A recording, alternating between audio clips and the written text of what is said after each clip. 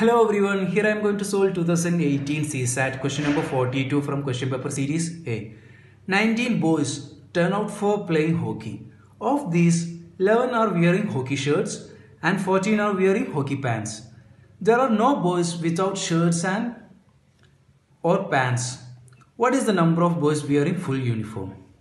So here, total 19 boys are playing hockey, out of which 11 are wearing hockey shirts, 14 are wearing hockey pants.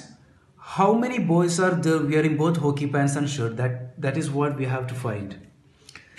Now let us suppose this is the hockey ground and this area indicating boys who wore shirts, hockey shirts, and this area indicating boys who wore hockey pants, and this common area, this blue color area indicating boys who wore both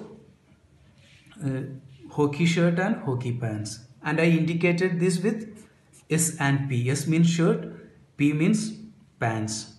Now we have to find this S and P. How we find S and P? Equal to boys with shirt, hockey shirt, boys with hockey pants minus total boys.